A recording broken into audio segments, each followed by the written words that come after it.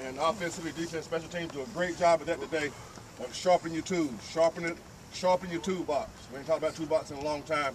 Do a great job on your fundamentals. In these bowl games, the team that plays the best, has the best fundamentals will win. And that's us.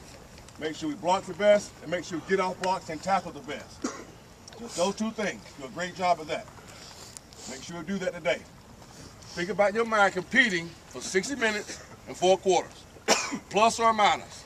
Everybody compete for a plus. Our look teams compete for a plus against the offense. Our look teams compete against try to get a plus against our defense today. Everybody compete. That's the key word. That's going to be in our. I'm putting it in your mind right now. Compete. Everybody compete. At the end of the day, when we finish next Wednesday the game, what are we going to be remembered for? I'm seeing across the country, across the world.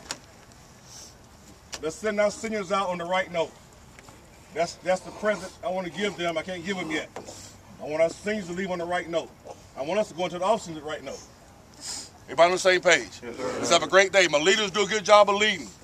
You guys step up and make sure you have a great day today, okay? Yes, everybody in? Yes, sir. One thing only. 1, 2, 3. Get out of here. Get out of here. Go. Coach, you're about a day and a half into the trip to D.C. now. How have things gone so far? It's going well. Hotel's been great.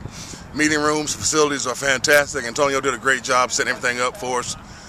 Practices have been great. We had a Sunday night practice last night and a Tuesday today. I thought the work level was really good. It's a cold day, but we need to get used to it. It'll be cold next Wednesday. Coach, with the forecast looking in the 30s and snowy the next few days, does that change your practice plans at all? No, not at all. No, we'll come out and get work done, and we have a Wednesday's practice for tomorrow, which is a little bit shorter than Tuesdays, but we got a lot of work to do tomorrow, and the weather won't affect us at all. Coach, Christmas Day out here today. Any kind of Merry Christmas message you like to send to the Pirate Nation? Oh, I'd like to tell you thank you for your support. Our support is evident. We've already sold our ticket allotment, and we need more tickets. I brag on our nation, Pirate Nation, and we're second to none.